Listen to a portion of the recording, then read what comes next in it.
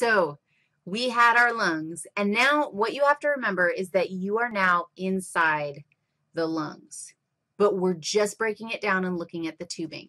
So there's tissue and puff and fluff all around these tubes that we're about to talk about. Do you remember the name of that tube right there? That's your trachea. Trachea, it bifurcates, splits into two pieces, into two primary bronchi. Now, your book calls them main bronchi. I can handle main bronchi. If you want to call them main bronchi, more power to you. I think what you'll see is that the main bronchi, the next layers, my way is easier. Each primary bronchus.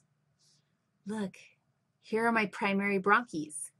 One branches into the left lung, one branches into the right lung. Done. Now we have secondary bronchi. So each primary bronchus branches into secondary bronchi, and the secondary bronchi feed a lobe. Did you follow what I just said? So here comes a primary bronchus, and it branches into three secondary bronchi or two secondary bronchi. Here's an awesome question. I could show you a picture of primary bronchi, secondary bronchis, and say which side, which lung is this from? And you should know that the secondary, if we only have two secondary bronchi, it means we only have two lobes of our lung, which means we must be on the left side. It must be the left lung. It must be the left secondary bronchus.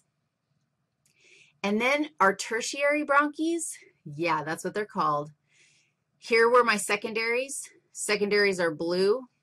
Tertiaries look like they're yellow.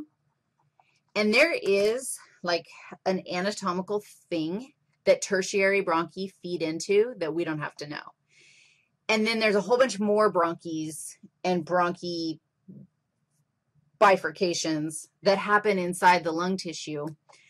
But the thing that connects them all is the magical hyaline cartilage.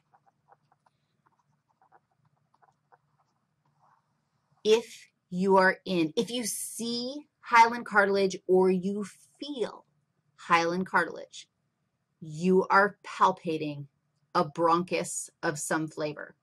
Whether it be a primary, a secondary, or a tertiary, it is a bronchus, because the next thing that we're going to talk about does not have